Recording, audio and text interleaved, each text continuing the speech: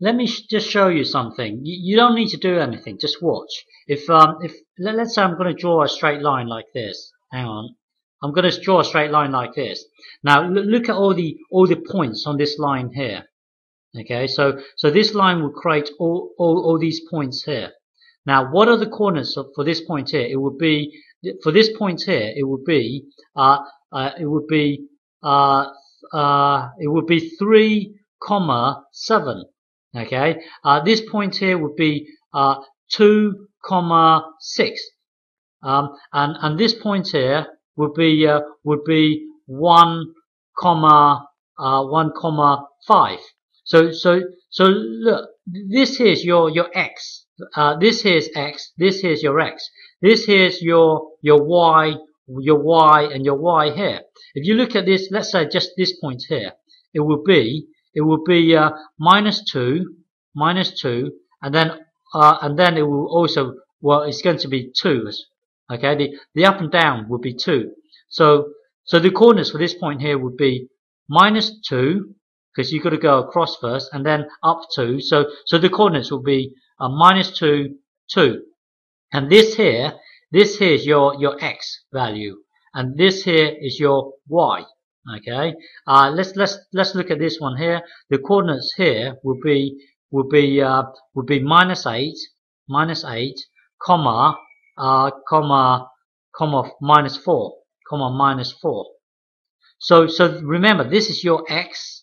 Because you've got to go across first. So this here is your x, look, and this here is your y value.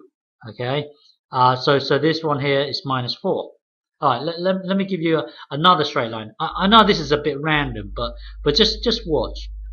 Let's do another straight line here. Let's give you a line that goes down like this. Hang on. Let's say from here all the way. Bear with me. So let's say to here. Okay, so all the points here on this line would be all these here. I'm just choosing these at random, but just watch. I'm just pointing out some random things, but it will make sense later on. So this point here would be minus 5, comma 6. Okay, so this here, this minus 5 here is your x. And this 6 here would be your y. Okay, let's have a look at this point here. This point here would be minus 2, comma 3, because it's 3 up. And again, this is your x value.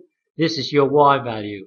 Okay, and then if you look at this point here, it would be the coordinates for this point here would be 3, comma minus 2.